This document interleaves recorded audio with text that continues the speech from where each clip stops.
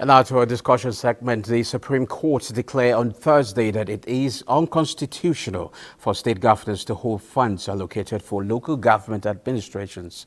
The seven-man panel in the judgment delivered by Justice Emmanuel declared that the 774 local government councils in the country should manage their funds themselves. The Apex Court held that the power of the government is portion into three arms of government: the federal, the state, and the local government.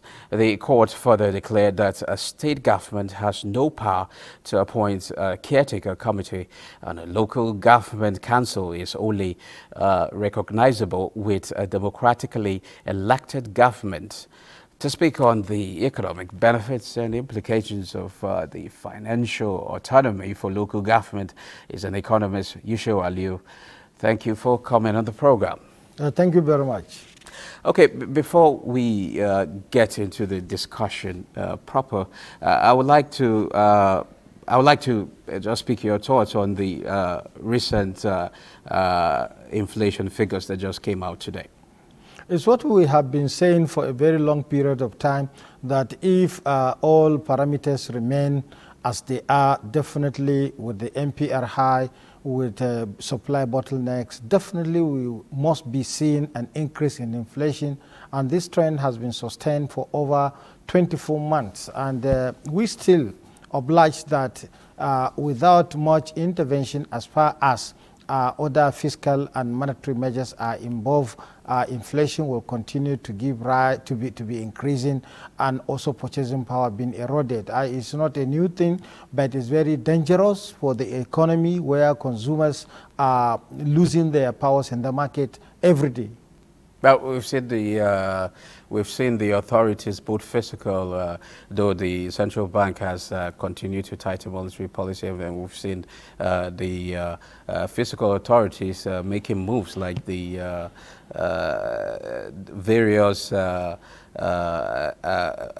tools signed by the president to see how they can really, or we can really, address inflation in the country. Is it too early to see the impact now?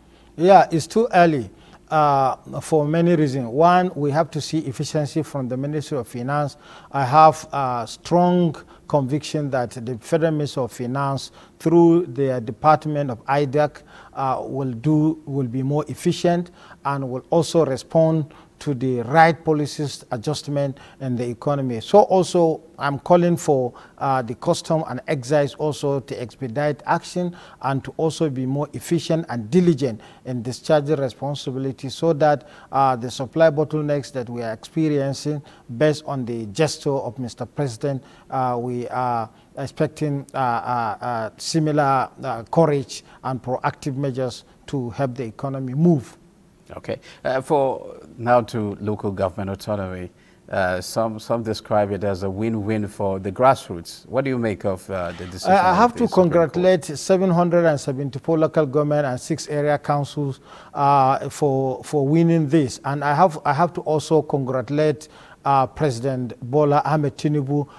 This is the renewed hope that we are hoping to take power to the grassroots, and also to take financial autonomy to the grassroots. Remember, under Revenue Mobilization, Allocation and Fiscal Commission, the sharing formula clearly spelled out what the federal government is taking from the federation account, what the state government is taking, as well as local government. But over time, because of certain inefficiencies and certain political maneuvers, the trend changes, and it is an adverse that has created a lot of unemployment at the grassroots, a lot of security challenges at the grassroots, but it's not a win situation for the local government. Definitely there must be economic coordination, so that the priorities of the government, the priorities that include investment and other opportunities, must be guided from the apex to the grassroots. Okay, what does this imply?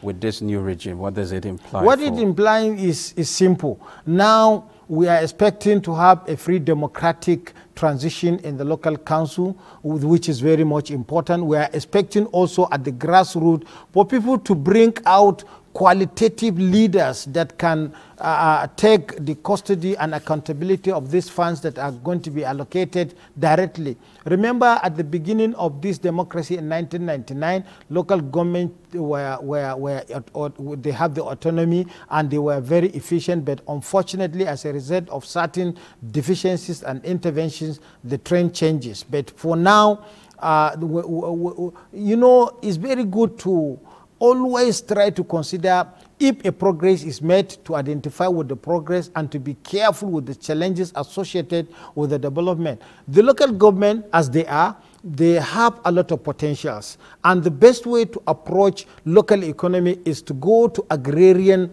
sector, that is the agri sector, to make sure that all the participating practitioners at the local level are given the right attention and are given the right, especially using the extension workers to guide the seedling system, the production system, the processing system, as well as the distributive mechanism.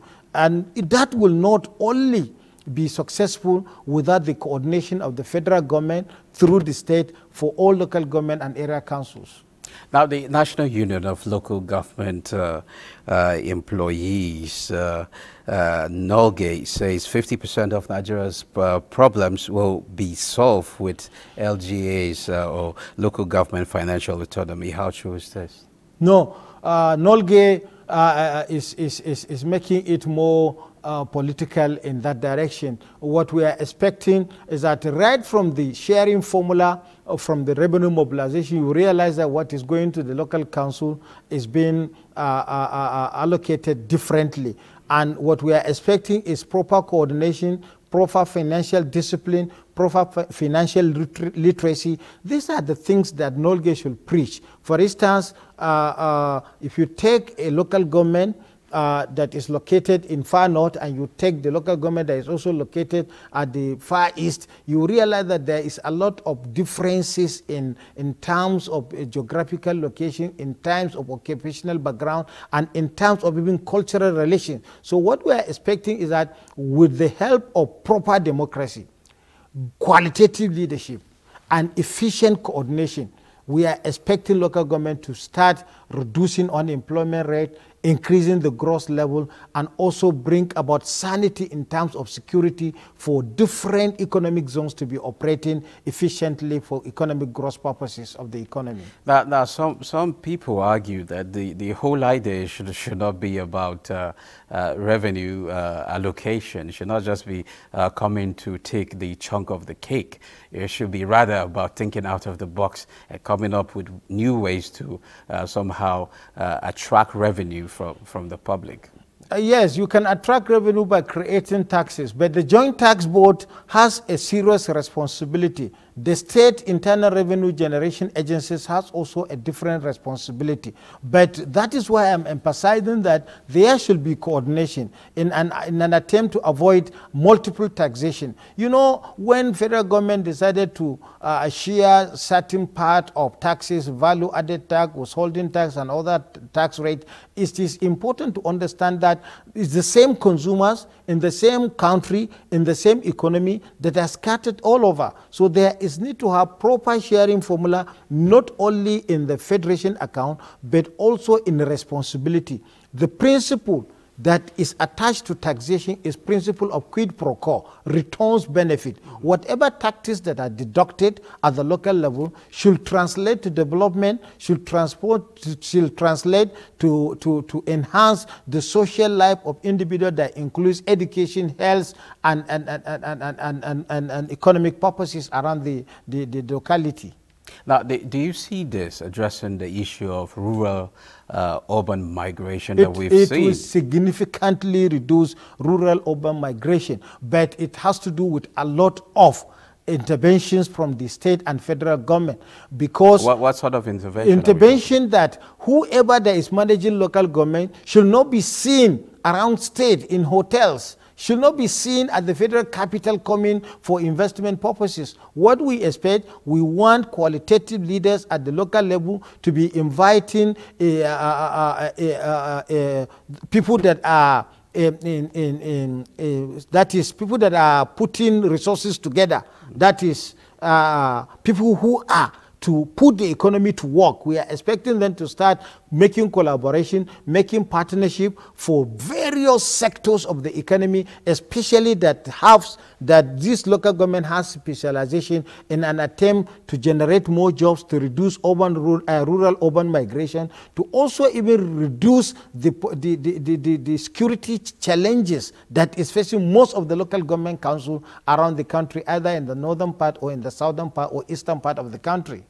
So when do you think we should be able to see this particular impact? It will be in the medium term, because many of these local councils are headed by caretaker committees, which is not accepted by the Nigerian Constitution. But we are expecting this for the state governors and the federal government to put head together to make INEC responsible for all elections at the state and even local council level, so that qualitative leaders who are going to be elected by their community, who are going to also be held accountable by their people. And we have to also emphasize the use of civil society groups. We have to emphasize that in each local council there should be civil society that will influence what the local council are doing, especially in terms of capital, especially also in terms of project that is emanating from the national for economic development purposes. Remember that national budget has to do with a lot of constituency projects, and this constituency project are scattered all over the 774 local government and area council. So the civil society has to be more proactive, and not only being proactive, they have to also be organized, and also these foreign agencies in terms of educating and making literacy pronounced in all these communities will help to put the local council at a better chance of achieving certain economic target for growth and development of this country. Thank you very much, Yusha'U Aliyu. It's always a pleasure having you in the program. Thank you very much.